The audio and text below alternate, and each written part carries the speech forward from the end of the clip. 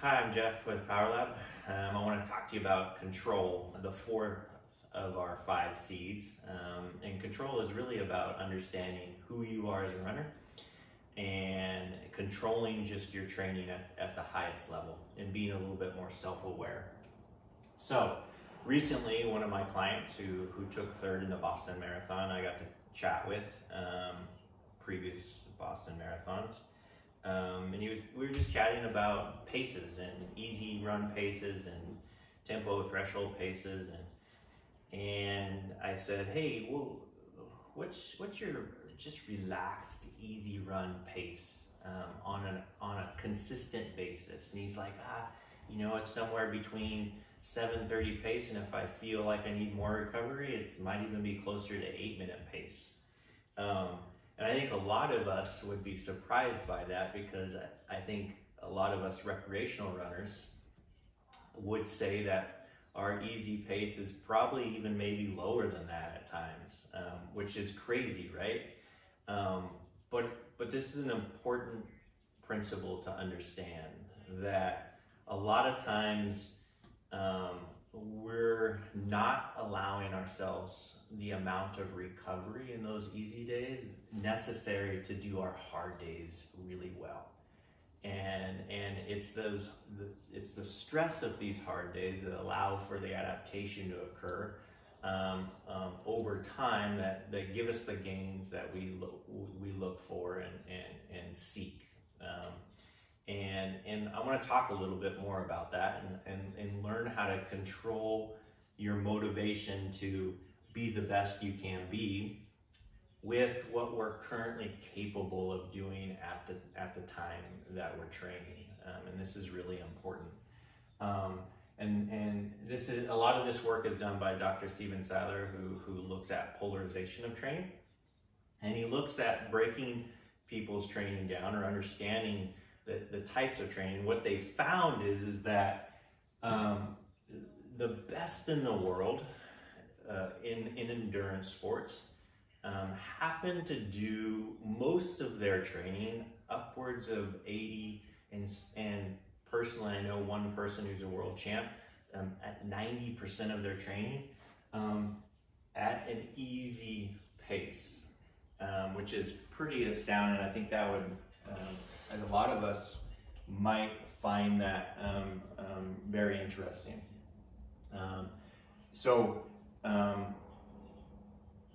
If I were to break it down into 3 zones, okay, there's our easy run days, our easy pace, and that's different for all of us. There's our moderate, or let's say tempo pace. And then there's our hard stuff, our intervals, our repeats type stuff that we do with workouts. A lot of times unknowingly, we get stuck in what we call the dead zone of this moderate pace, okay? And a lot of it has to do with maybe the environment that we're training in, individuals that we're training with that kind of pull us into that pace a little bit. And we just start adapting at a pace that's just probably higher than where we should be, that allows for the appropriate recovery. And the consequence of that is poor recovery, but the consequence also is that the quality of our harder workouts may suffer, which then ultimately can limit our ability to make gains as fast as we want to.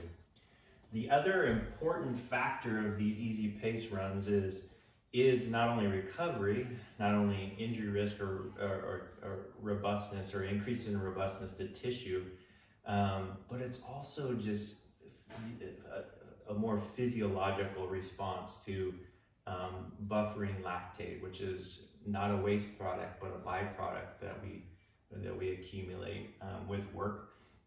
Increasing mitochondrial density, which helps us, which is kind of like the powerhouses of our cells.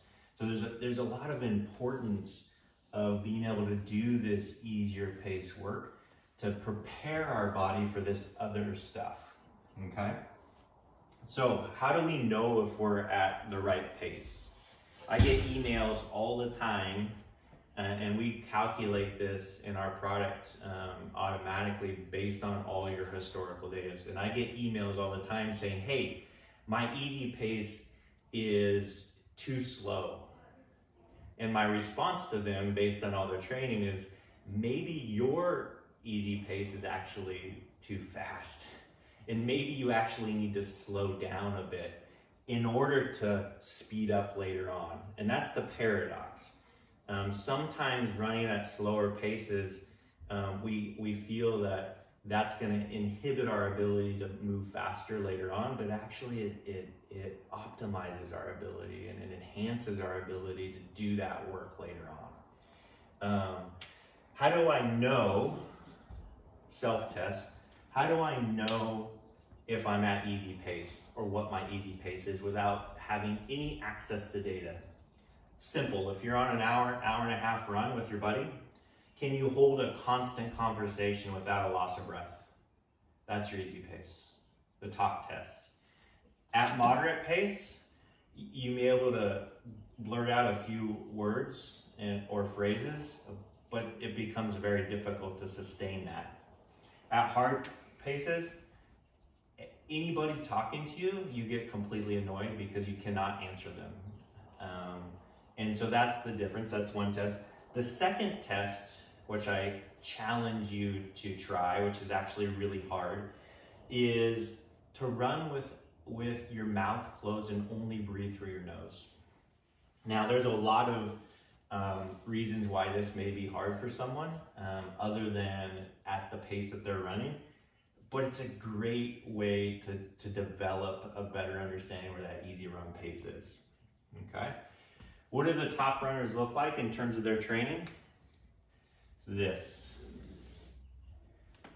Massive amounts of easy workouts with about 20% of all the other stuff. What do most runners look like?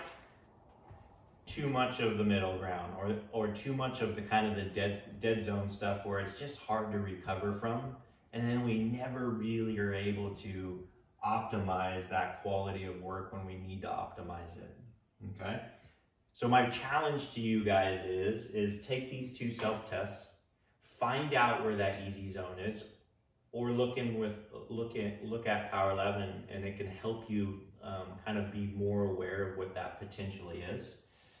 And slow down in order to speed up. It's okay to feel like you're running a little slow. It actually might even make you feel better.